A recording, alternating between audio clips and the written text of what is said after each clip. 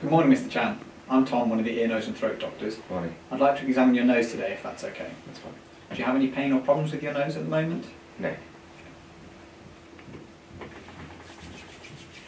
Could I get you to take your glasses off for me, please? Assess the appearance of the nose, looking for abnormalities such as deformities or scars.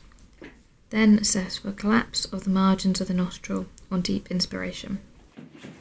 Take a deep sniff in for me, and out, and in, and out, and in, and out. Now I'm going to check how the air flows through your nose. So take a sniff in again for me. Nasal airflow can also be assessed for by checking for misting on a cold metallic surface placed under the nose.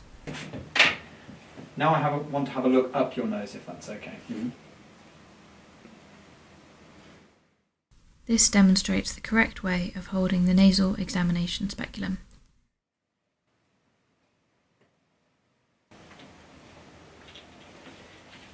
If I can get you to close your legs for me, and I'm just going to move my chair alongside you. This is just going to go into the entrance of your nose. Insert both prongs gently into one nostril and allow to open while lifting the hand to see the anterior structures of each nostril.